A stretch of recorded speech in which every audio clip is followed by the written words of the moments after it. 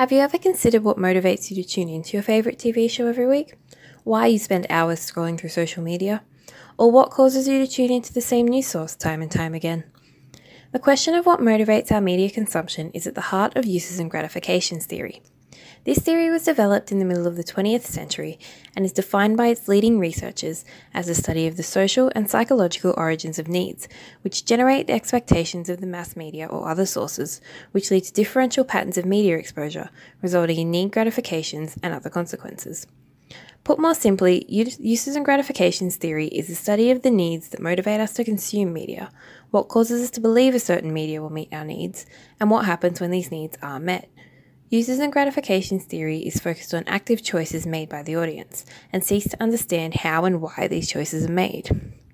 In the context of this theory, gratification is the fulfillment of a social or psychological need through the interaction with media. Identifying and understanding these needs is a key area of uses and gratifications theory. While these needs can vary greatly across media genres and channels, there are generally three major categories. Cognitive needs related to knowledge, which include any information seeking, surveillance, or reality exploration needs.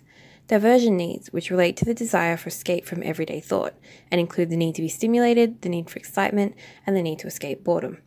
And finally, personal identity needs, related to a person's sense of self. This category includes the need to see ourselves in others, the need to have our ideas and opinions validated, and the need to experience social situations. Another important aspect of uses and gratifications theory is understanding why audiences choose media to fulfill their needs.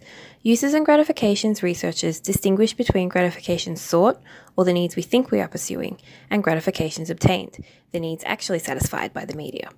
If the gratifications obtained from the media choice are close to or the same as the gratifications sought, the audience is more likely to choose that media when the need returns. Uses and gratifications theory has a wide range of applications in both communications and psychological fields.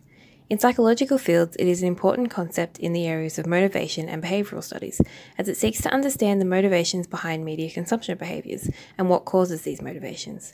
For communications professionals, understanding why people use certain media can provide insight into what media should be created, how audiences will likely interact with this media, and what is the best kind of media to host their content. In summary, uses and gratifications theory is an ongoing field of motivational research that seeks to understand our media behavior and choices. According to uses and gratifications theory, as an active audience, we each have the power to choose to interact with media that will satisfy our needs, and are far more likely to return to media that has satisfied us in the past. For more information about this theory and its applications, please see my book chapter linked in the description below.